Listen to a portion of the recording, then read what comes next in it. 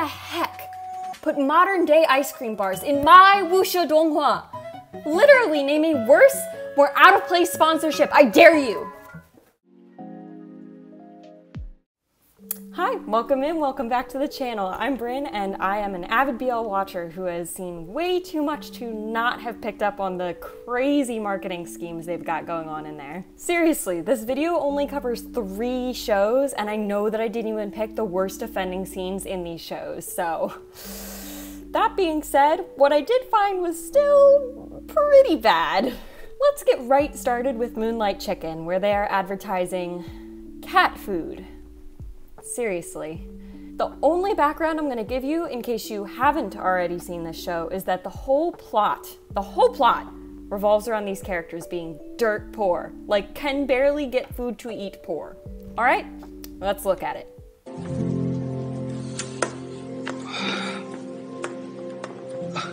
Jimbo. The cat's name is Jimbo, by the way. Like, Jimbo. Just felt like that was important. Also, remember how I just told you they were dirt poor as like the premise of the show?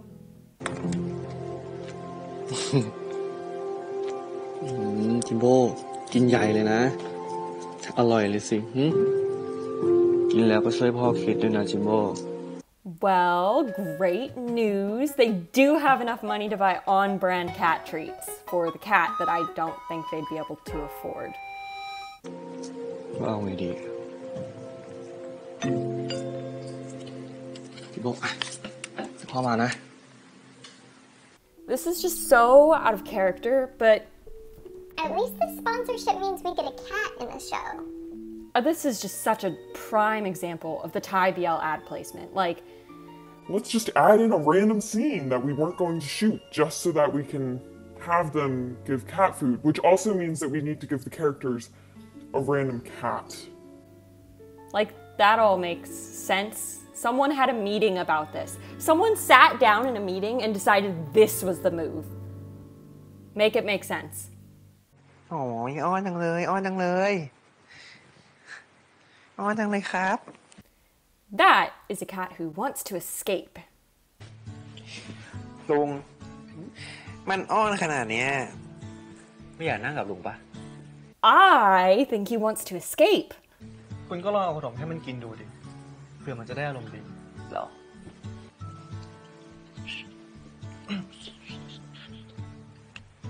Jimbo ถึงเวลากินขนมแล้ว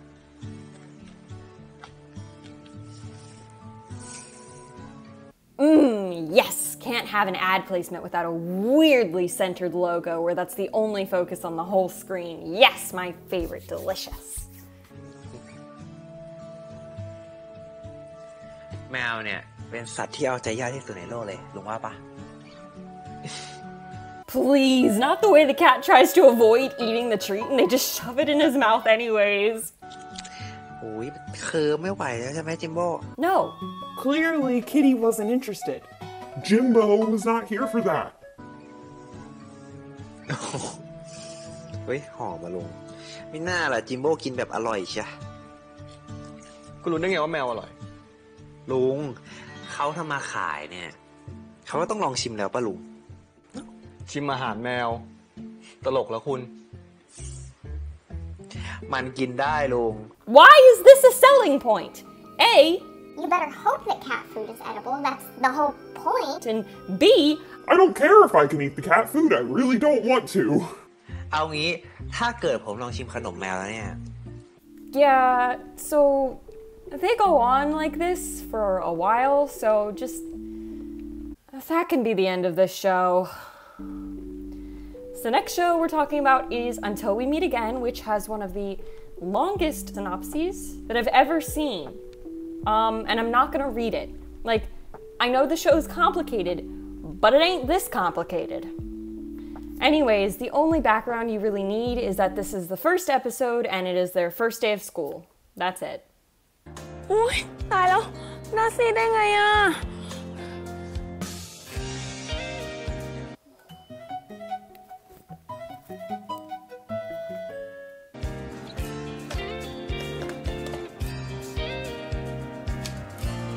Hey, Miss Ma'am, we are 11 minutes into the first episode, the first one! I guess, on the plus side, it does tell the audience that the show has budget. Not all of them do.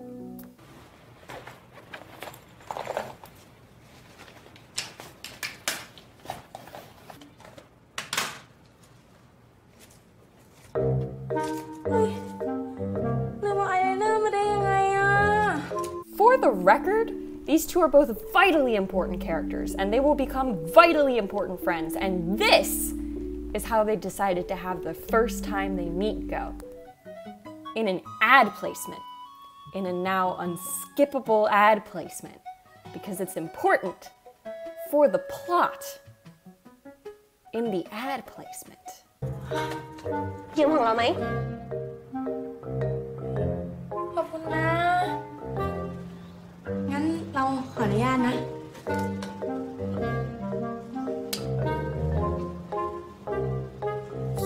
This is how you get styes, kids.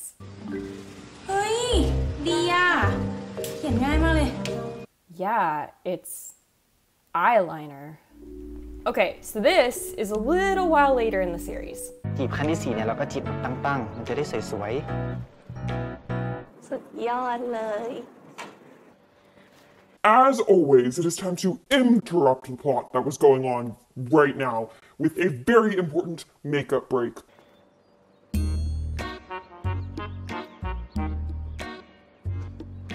Her pulling that tube of lipstick out of her apron pocket got more cinematic camera shots than anything else in this entire episode. I swear on my life. Also, she has done nothing to warrant putting on lipstick. Like, it's not chapstick. She's gonna eat right after this. I'm failing to see why they chose to place it here, this ad. ยอดมะนาวทำอะไรอ่ะ My question exactly! Also, if you have clicked away from this tab for whatever reason, this is your cue right now to click back to watch this like 30-second part. It's super quick, I promise, but it's important. You have to see it. And then that's it. They just go back to the regularly scheduled plot. So another really big sponsor of the show was Lay's potato chips. วันนี้กูเลี้ยงเลย Lay's with an S. Lay's. The S is important in this situation. Very important. You brought chips. Lay's chips, not Lay.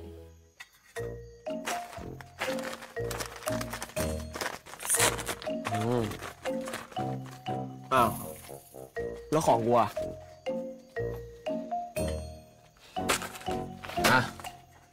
ยอมให้วันหนึ่งแล้วกัน Like, I don't even know that you could say that this adds anything. Like, they just have chips.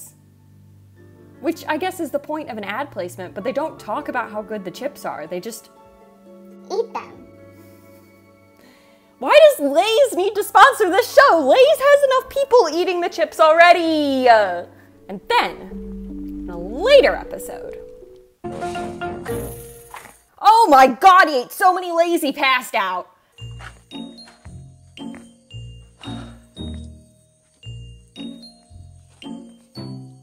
คออ่อนชิบหายเยซ่าแดกเยอะอีก Wait. Never mind. He's just drunk. False alarm, guys. And that's the ad placement we all needed.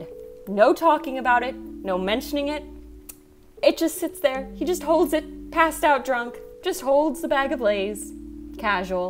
Okay, watch as the chips fall out of the bag. Watch it. ไป Okay, moving on. So until we meet again does this thing where they have these things at the end of some of the episodes called side stories, which is like, that's great, right? Like extra content. Who doesn't love extra content, right? So they're all ads. Just ads. Look, I'll save you the misery of watching the whole thing. You don't need to see the whole side story. They don't even try to hide the fact that it's an ad. I will, however, skip ahead for you so that you can watch the best part. So, For a little bit of background, the one that they're advertising in this side story is like a book app. And let's just say they know their target audience.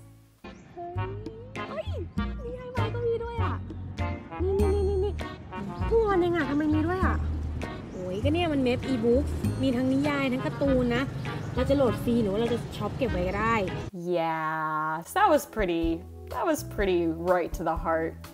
They knew what they were getting at when they wrote that ad, which, good for them. I just think it's especially poignant, the fact that they specified that the books come out really fast for when they release. I gotta hand it to them, they know what their audience wants. So there's one more side story ad from Until We Meet Again that I think you should see. พอดีพี่อยากได้รถใหม่นะก็เลยถือโอกาสเปลี่ยนสีใหม่ไปเลย แล้วพี่ดีนนึกยังไงถึงเปลี่ยนเป็นสีแดงเนี่ย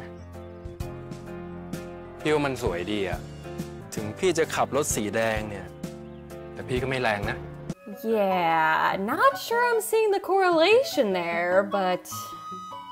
Okay. As you can see, the side story ads, even when I pick out the best parts for you, are just so much tamer than the in-show ads and so much more boring. And at the end of the episode, I never watched any of them until I made this video. So I'm actually really sad because I know for a fact that there's another Nissan ad that I really, really want to show you. And I cannot find it for the life of me. It was so funny. If I find it, and I will find it, expect a part 2 because it was that good. I could make a whole video just on that ad segment, I swear on my life. So if you want to see that, make sure you subscribe. If you've seen the show, you know which one I'm talking about, and you better agree with me that it was the best ad placement you've ever seen. It was so funny. It was so funny. There's just one more show to talk about today. Molda's Shirt is an action-adventure Chinese BL donghua that came from a novel written by MXTX. It falls in the realm of wuxia, meaning that it's historical, and also there's some magic involved. So just keep all that in mind as you watch. You don't need to know anything about the plot for this, so you're not gonna get to know anything about the plot for this. Now that you know what's ahead of you, let's watch the first ad.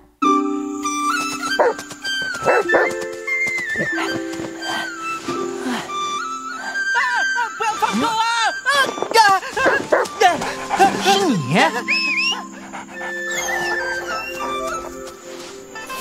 真没出息！可爱多，新口味的可爱多，咔哧咔哧的特松脆。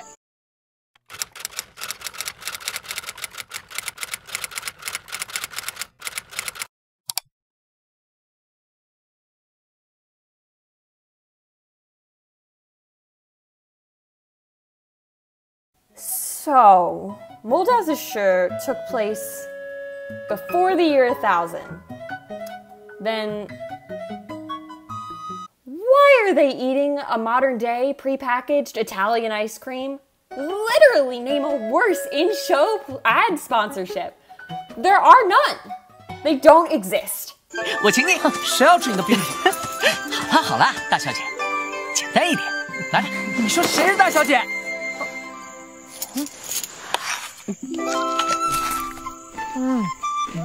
好吃。喂。 They added a flashback of them eating the ice cream. Please, God, help me. 好了吗？你舅舅，居然骗我！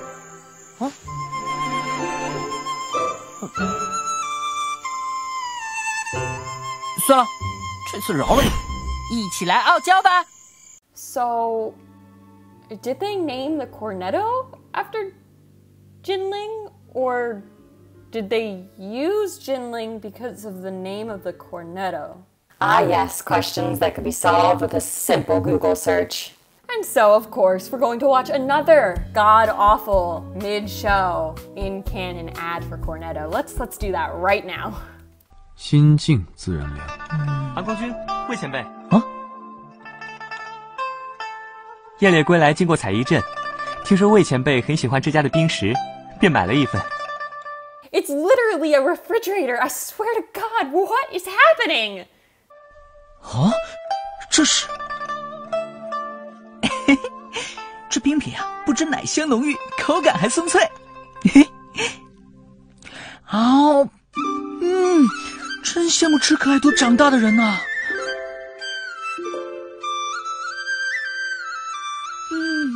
果然还是熟悉的味道。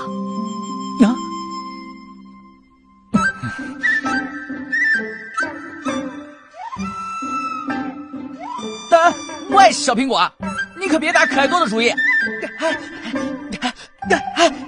冷战，快帮我！ Literally, they just stopped trying to make this sensical. Like, the last one we watched, like, it was a little out there, it was a little silly, but, like, they still tried to make it be, like, a touching moment. And this one, they were just like, I don't know, maybe the donkey wants the ice cream. Huh? 快帮帮我呀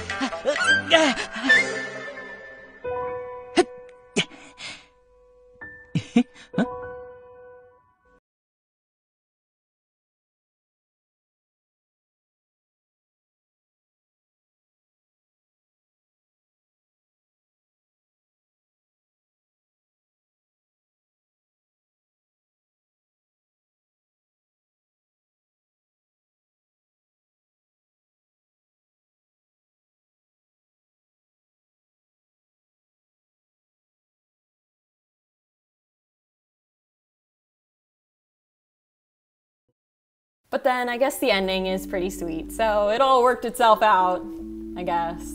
Today we've learned that in-show advertisements are painful and stupid and honestly overrated and yet underrated, but also deliciously hilarious. Feel free to subscribe, and if you press the little bell icon, then that means you will get notifications when I go live or post a new video, so that you will make sure not to miss the sequel when I do another ad placements episode. As always, thank you so much for watching. It means the world to me, and I'll catch you in the next one. I really hope this video does well, because basically where there's BL, there's bad ad placement, so there's always another video to be made on the topic. I mean, seriously, why are Thai BL such bad offenders? Like, by far, they are the worst at this. Crazy.